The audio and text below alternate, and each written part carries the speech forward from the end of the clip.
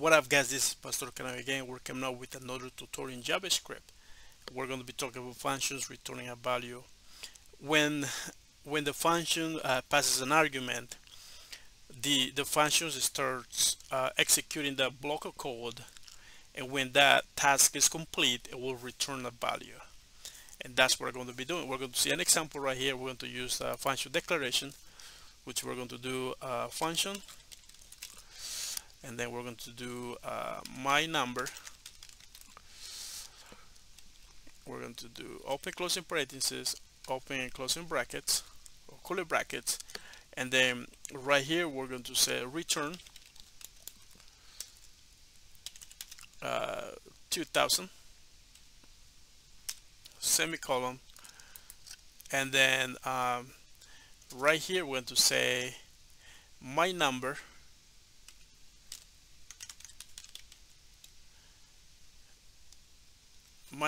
and then we're going to say times 4 semicolon, and then here we're going to use a variable let result equals my number times 4, and then right here we're going to see show message, and we're going to do results.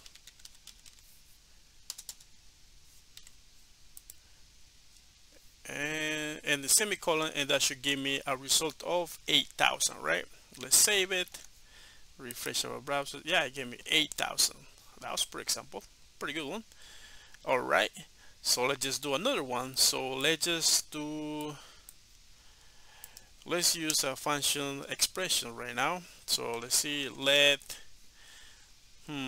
do let my function equals function, and then open closing parenthesis. We're going to pass two parameters. We're going to say num comma num2. Okay, we're going to open and closing brackets, curly brackets, and then right here we're going to say let result equals to num divided by num2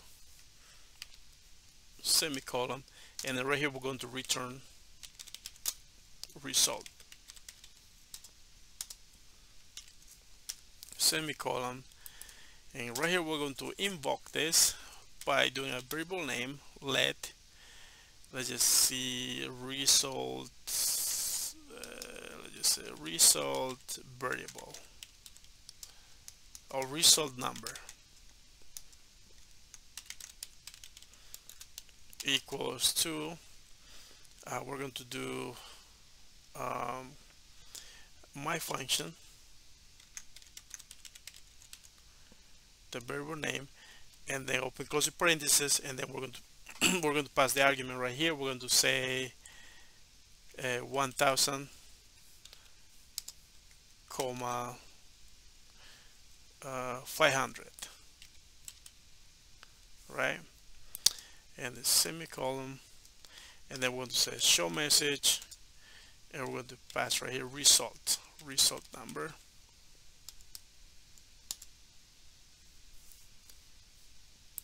okay, and the semicolon, save it, and we should have number 2. That's right, that's correct. So now let's do a pretty cool example right here. That worked pretty good. Let's just do function. Let's convert Fahrenheit to Celsius. Okay, to Celsius. Celsius. Yeah, I think so. Okay, so right here we're going to pass a parameter. We're going to say F for Fahrenheit, and then open and open and closing curly brackets, and then right here we are going to say return, and then that's where the formula is for the conversion is going to be 5 divided by 9, and then times open and closing parentheses. Inside here is going to say f for that argument, and then we're going to say 32. Okay, and the semicolon, and then right here we are going to call show message, and then we're going to say 2 Celsius, 2 Celsius, and then right here we're going to do the argument.